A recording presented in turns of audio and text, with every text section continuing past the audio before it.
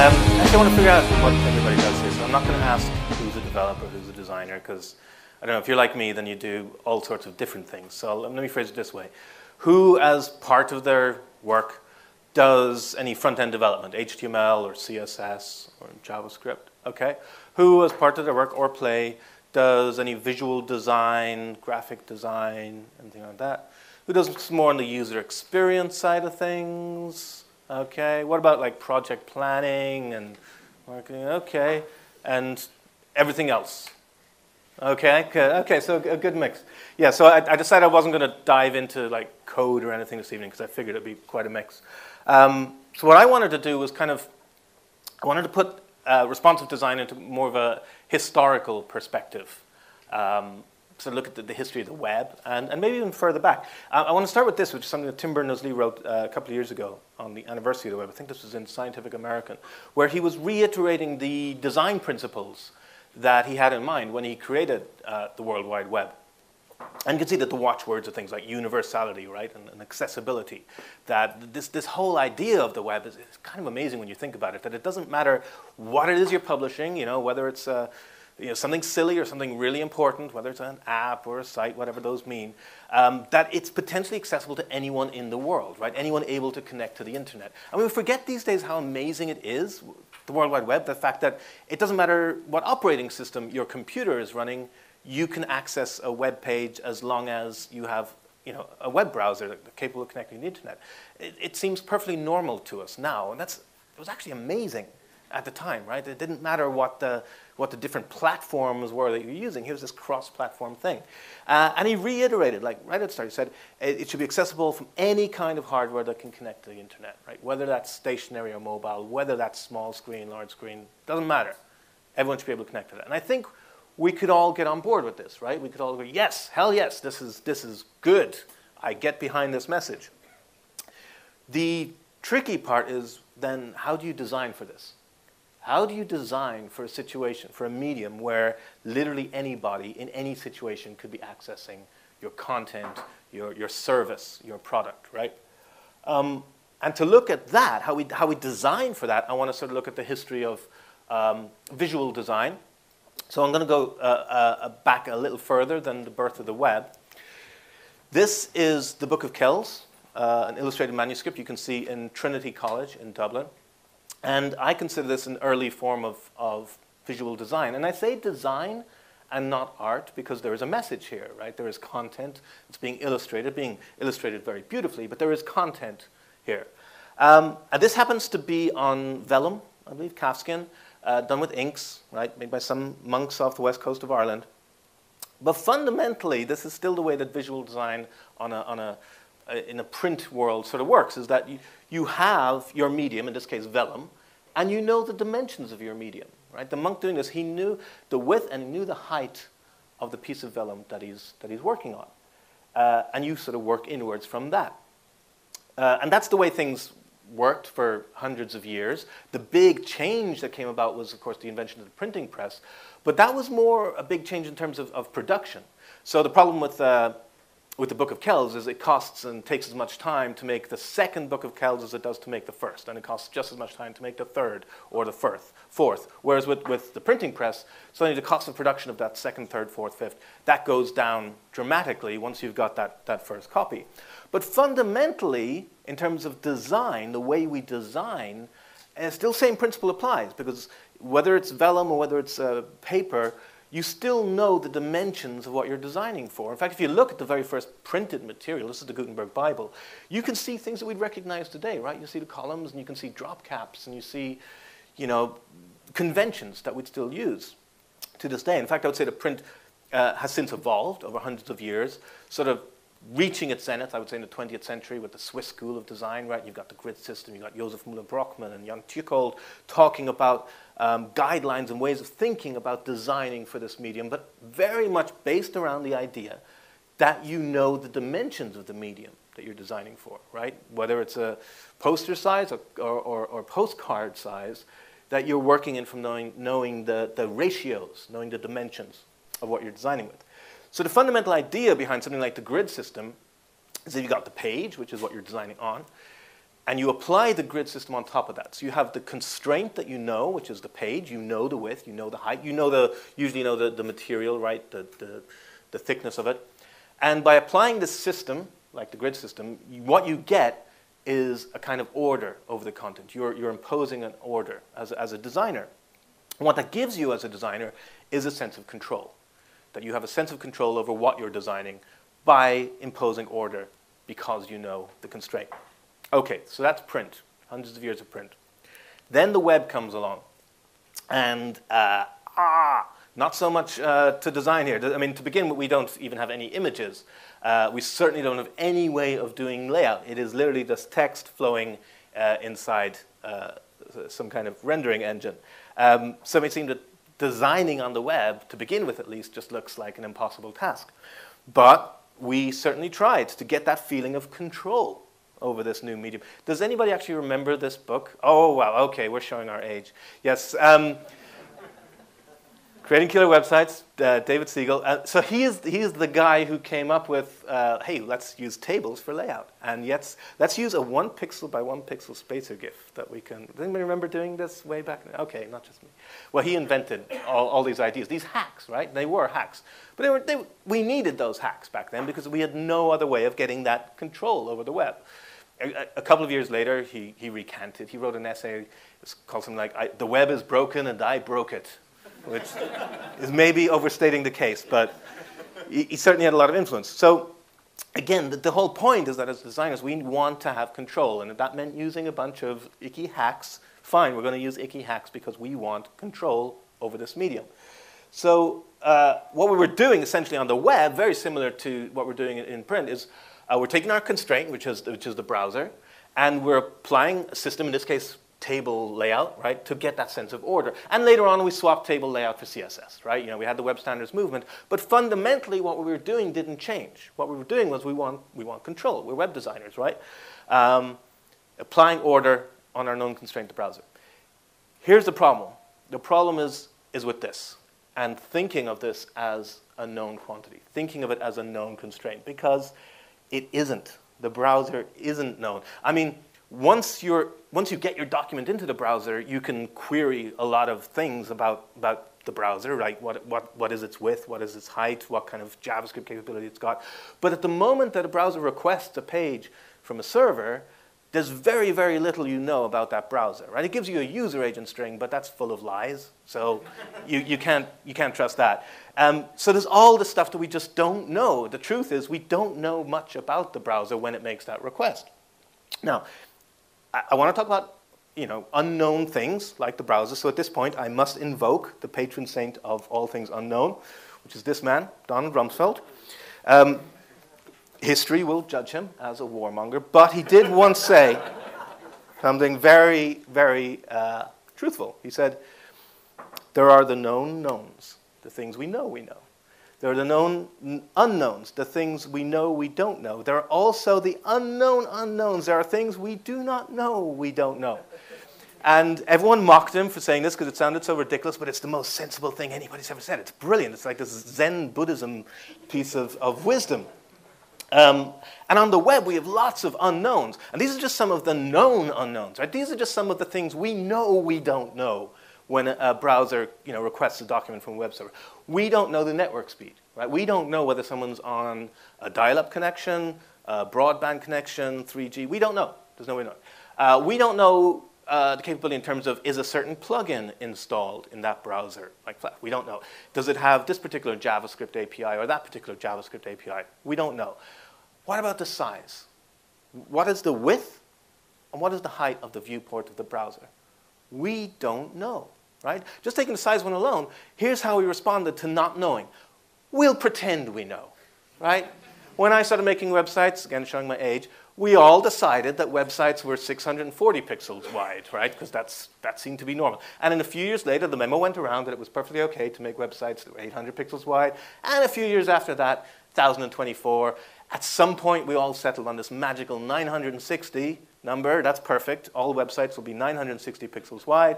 But we were essentially fooling ourselves. The truth is, we still don't know, but we'll all agree to participate in this consensual hallucination that all websites are 960 pixels wide. So what we did was we gravitated towards fixing that constraint. Say, okay, we don't know the width of the browser. Let's pretend we do. Let's treat it as a fixed quantity. But we didn't need to. We could have taken a much more flexible approach, right? Be more like the web itself. We could have been using percentages instead of pixels. And again, I'm not talking about CSS in particular. Back when we were using tables for layout, we could use percentages instead of pixels. And yet we chose not to. I mean, a couple of us did, but we were like the crazy people standing on the street corner shouting at the traffic, right? It's like, use percentages, be fluid. Like, no, everyone was going fixed. And I was wondering, you know, was I crazy? But there were a few lone voices in the wilderness saying that this is, you know, that fixed is not the way to go, that we should be more flexible. One of those people was John Alsop, who wrote an article called A Tao of Web Design in A List Apart in 2000, that's 14 years ago, he wrote this. Has anybody read A Tao of Web Design by John Alsop? Excellent. Good. You should all get the Deconstruct tickets, actually, just for having read the article. It's fantastic. I encourage all of you to read it. And the reason is, what's amazing is it's more relevant now than when it was written. And it was written 14 years ago. It's this timeless piece. It's like this manifesto. It's this, you know, star to sail our ship by. And essentially what John was arguing for is that we should embrace the web. We need to stop seeing the things we see as being constraints of the web, as being failings of the web, and embrace them as strengths, right? Stop trying to imitate what you could do in print design, right? I mean, at this time, everyone's complaining because, we don't have any fonts to work with. Well, we've only got 216 colors. In print, you can do this. In print, you can do that. Yeah, but on the web, you can publish to the whole world. Potentially anybody can see it using any kind of device capable of connecting to the internet, small screen or large, stationary or mobile. That's incredible. And yet we weren't considering how that flexibility, that inherent flexibility of the web, is actually its killer feature. It's not a bug, it's a feature.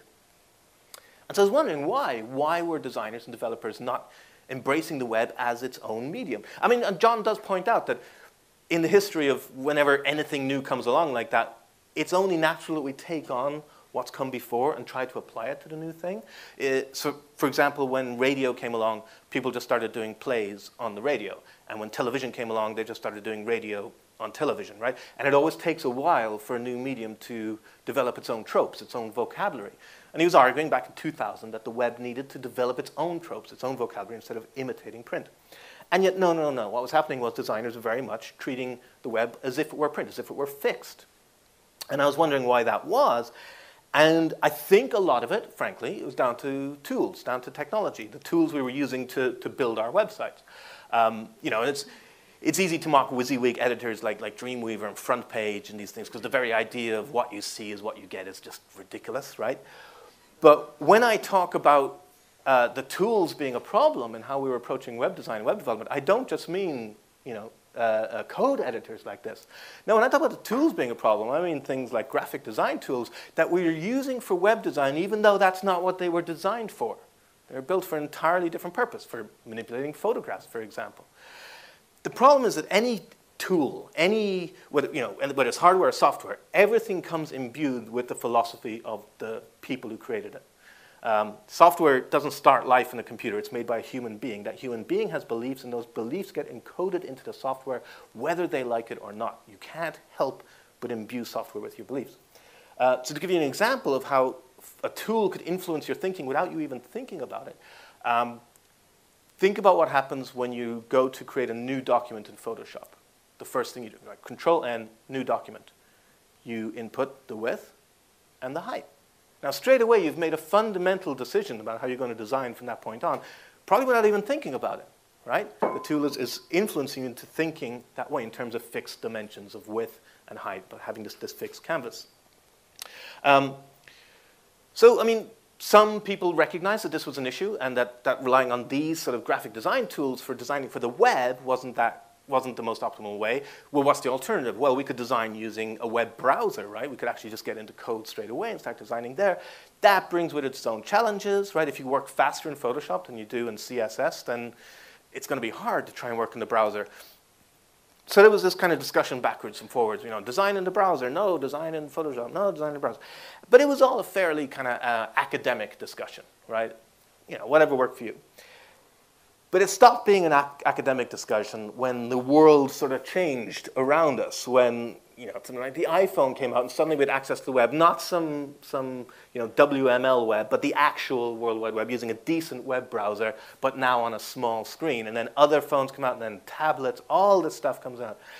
And web designers, web developers just freak out. They're like, what? How do we deal with this? Because with all these different phones and all these different tablets and all these different devices, there's so much that we just don't know. We don't know the network speed of these devices. We don't know whether they support this particular plugin like Flash. We don't know the screen size of this particular tablet or phone or whatever it happens to be, right? But all of these things that appeared to be new unknowns were things that we never knew. And this explosion of devices, mobile, tablets, all this stuff, it wasn't creating new unknowns. It was just throwing into sharp relief the fact that we don't know this stuff, and we never did. We chose to pretend we did, but we never knew any of this stuff. So kind of just pushed it more out into the light, which I was very grateful. It's like, ha-ha, where's your God now, fixed width designers, right? So how do you deal with this problem? Like, oh my God, we don't know all this stuff. How do we deal with it? Well, a short-term solution that people did for a while was to say, well, that's fine. We'll have the mobile web, a term I despise, where it's like, okay, we've got your regular web, which is built for desktop computers, and then you have a separate website, usually an m.dot subdomain, and that's where we'll shunt off the mobile users, this sort of separate but equal subdomain site.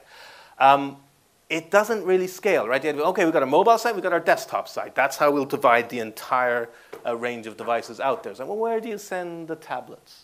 To the desktop site, to the mobile site? Where do you send the internet-enabled fridges? Where do you send the internet-enabled cars, right? car.subdomain.com. It just doesn't scale.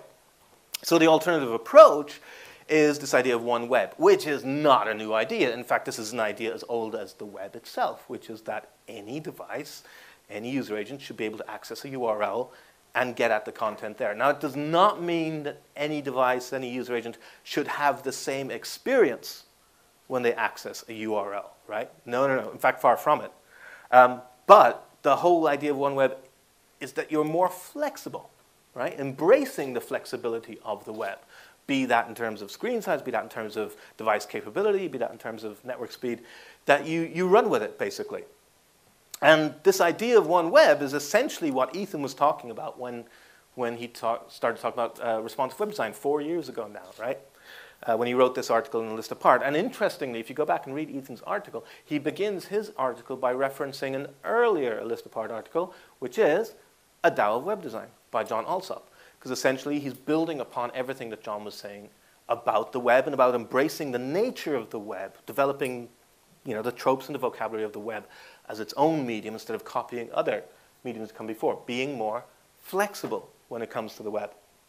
So putting this into the context of visual design that has come before, it's completely different. Now, as Mark Bolton puts it, you have to flip everything on its head, whereas before, in every other medium, we've known these dimensions and we've been able to design inwards from that knowledge. Now, we don't know that. We have to design outwards from the one thing we do know. And what's the one thing we do know? We know our own content, right? We know what we want to publish on the web. That's where we have to start. So this whole idea of needing to design content out rather than canvas in is a fundamental difference in how we treat visual design, I think. It's different to hundreds of years of everything that's come before. That's a big change because it's not a matter of, well, I need to change my tools or I need to change my processes slightly. No, you need to fundamentally rewire your brain to think about how you design in a completely different way, right? To stop thinking about filling in rectangles and start thinking about having your content respond to wherever it happens to find itself. And that idea of sort of responding to wherever it happens to find itself is at the heart of one of my favorite quotes about responsive design, which comes from the great designer Trent Walton, where he says that his love of responsive design is the idea that my website will meet you wherever you are. Which I love that. If you think about the way we've been designing websites up till now, we were dictating the terms of engagement, right? The designer was setting the terms and conditions. In order to access this site, in order to have this content available to you, you must have a fast connection. You must have a screen that's at least 800, 1024, whatever pixels wide. You must have this particular plugin installed, or you must have this particular JavaScript API available, right? It's entirely one-sided. Whereas with responsive design, in its bigger picture sense, as Sally was talking about, it's much more a two-way conversation, right? Where the user and the designer are having a dialogue, effectively, saying, well, I've got this kind of browser, I've got this much JavaScript support, I support this, but not that, and the designer accommodating that, saying, okay, that's fine, can respond to that, we can sort of meet you halfway. So it means fundamentally changing how we think about web design and changing about how we think about what a website is, right? We tend to think about, you know, oh, this is a website in the web browser. If I say think of a website, we'd think of something like, oh, look like this. So maybe in a different browser, but fundamentally we're thinking the same thing.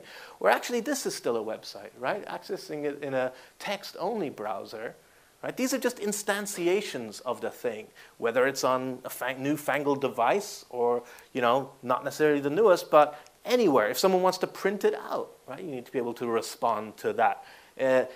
Make sure it works in a device that didn't even exist when you were building that website, right?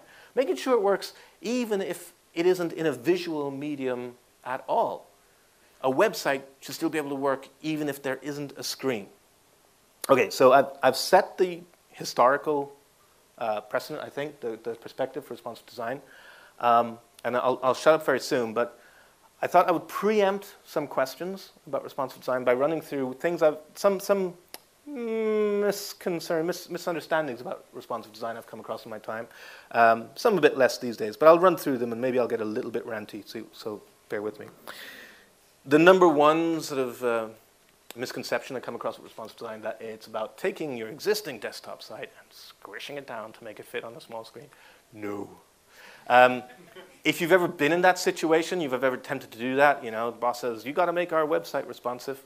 Like the idea that, I'll sprinkle some media query fairy dust on top of that, and that'll work. Then it's a world of pain, right? Who's ever had to try and do that? Right? Take an existing, painful, absolutely painful. And if that were your only experience of responsive design, then I totally get why you think responsive design sucks. But no, it's got to be the other way around. Like we talk about mobile first, right? Luke Wroblewski's book, Mobile First. Essentially, it's saying the same thing. It's this idea of content out. You're beginning with the content and building out from there. Not this idea of, well, I've been thinking in terms of one size rectangle, and now I need to think in terms of a different size rectangle. No, you need to, there is no rectangle. But at the same time, I mean, this is kind of related. There's this perception that responsive design is about mobile. Responsive design is this strategy for dealing with mobile. What's your mobile strategy? We're going to embrace responsive design. No. Mobile is, again, just another instantiation of your website. Seeing your website on a mobile phone, seeing your website on a tablet, seeing it on a desktop computer, they're all instantiations of your website, but responsive design isn't about mobile. Responsive design isn't about desktop. Responsive design is about the web. Right? It's about embracing that inherent flexibility of the web. Mobile could be a useful cipher to think about responsive design to begin with, right? The easiest thing to grasp, but we shouldn't mistake mobile and responsive design. They're very, very separate things. The other issue I come across a lot, especially when I go into talk to companies about this, is this idea that, well, responsive design involves CSS, media queries, HTML, JavaScript potentially. So therefore, it's a front-end development technique, right? And so it's the responsibility of the front-end department. No. Again, you can't just come in at the end and just make it responsive. If anything, it's about keeping it responsive from the start. It affects everything. I mean, obviously, it affects visual design, right? How does your process need to work now that you can't just design a mock-up in Photoshop that's a certain number of pixels wide and hand it over to your front-end development team? That's not going to work anymore. I would argue that never worked. Again, responsive design just kind of cast it into the light and showed that our processes were broken always. Now we just can't avoid it anymore. But certainly your design, your visual design has to be affected by responsive design, right? Not just front-end development. And it goes much further back than that. Obviously, the user experience. Now you're not just thinking about the user experience of someone sitting at a desktop using a website with a fast connection. You're thinking about the user experience of all these possible devices in all these possible situations using your website. And it goes further back than that, right? Because you're going to want all those people working together. Well, that's going to affect your project planning. If you were previously throwing things over the wall between UX and design and development, that's just not going to cut it anymore. And it goes further back than that. I would say responsive design goes back to the organization of your office and where people sit. I think has a massive effect on how effective your responsive design could be. If you have, your designers over there and your developers over there, you're going to have a hard time doing responsive design. And I say responsive design, I mean web design, right?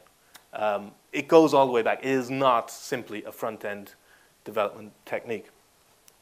Here's something I hear sometimes. Well, responsive design, it's fine for documents, but we're not building documents. Oh, no, no, we're building web apps.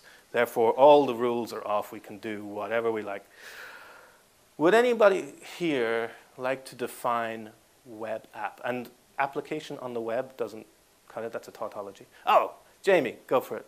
So here's one I had floating around for a while. Yes. A document is a destination, you're there for what it has. An app is a place where you go for what it can do. For what it can do. So give me an example. So somewhere where you do verbs, basically. Yeah, Facebook you go to for what it has, content. Yep. But Xero, which is running my account, I go to for what it can do. For what it can do. So you go for what it can do. And so the things you would do there would be entering information, right? For example, using that example. Then having that thing act on that information, right? Combine it, process it in some particular way. There's nothing in that you can't do using links and forms, using just plain old HTML.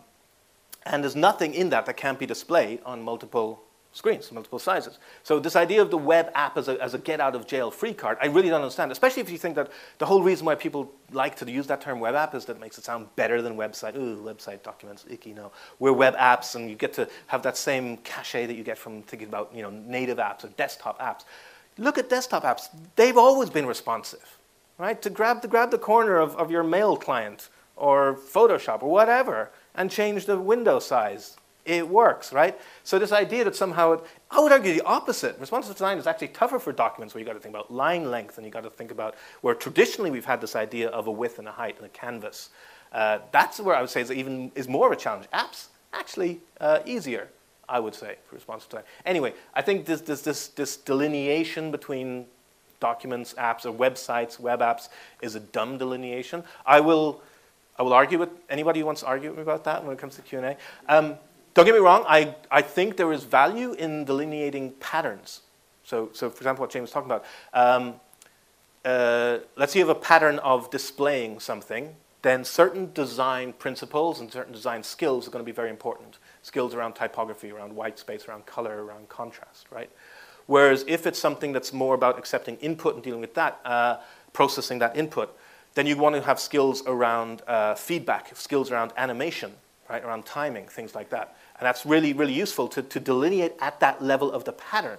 But the truth is that just about everything out on the web is some mixture of those patterns. There's almost nothing that is entirely consumable without some level of interaction. And there's almost nothing that involves the interaction part without something being displayed back to the user. So everything is some mixture of web app, website. It's much more of a continuum than this binary distinction. Also the idea that you could take the entire World Wide Web and divide it into two buckets, websites, web apps. That's crazy. If you're going to have a taxonomy, have a decent taxonomy, not just two things in it, right? Okay, I'm getting ranty. Sorry. We can take this up in the bar later. I should finish up. So I want to bring on something that kind of touches on what Sally was talking about, this idea of responsive design is ignoring context, right? Where the user is, what the user is doing.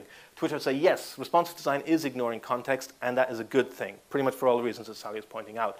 That there's actually an inherent danger in assuming context from a technology. We fell into this trap a few years ago, this idea of the mobile context.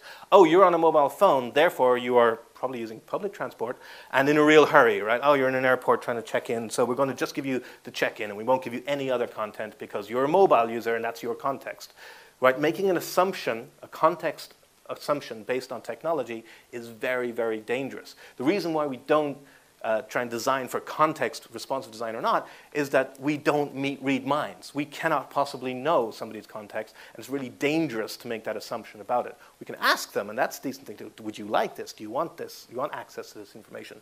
But inferring context from technology is extremely, extremely dangerous. The other thing about this is that you'll often hear this, like, well, we're making our something for mobile, be it a website, be it a web app, whatever, therefore, It needs to, get straight to the point. We need to get straight to the content. The user needs to be able to accomplish their task really quickly. It's like, well, why just mobile? Why is that suddenly like not something you want to prioritize for the desktop user or the tablet user or any other user? There's actually a W3C document called Mobile Web Best Practices. It's been online for years. And if you read it, it's just best practices. In fact, whenever you read something that says, it's best to do blah, blah, blah for mobile, you can usually chop off the for mobile. It's usually just a good idea, right? Epitomized by this, right? Mobile users want to see our menu, hours, and delivery number. Desktop users definitely want to see this 1 megabyte PNG of someone smiling at a salad. It's like, when did it become acceptable to say, well, we really want to optimize for mobile, but it's perfectly okay to make the desktop experience suck, right? It's perfectly okay for everybody else to have a crappy experience. Merlin Mann has this Flickr set he maintains called the noise-to-noise ratio, where he takes sites and he highlights where the content is. In this particular case, this is the content.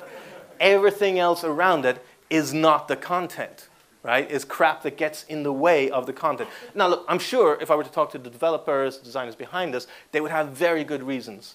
Well, we had to have this, there was this meeting and everyone was shouting and we had to put this on there, we had to put that on there. And this is, I think, the trap we've fallen into in the history of web design, is that when we had what we thought was a large canvas to work with, we just threw stuff at it to stop people kicking the shit out of each other in meetings, right? Like, okay, everybody wants to be on the homepage, we'll put everybody on the homepage.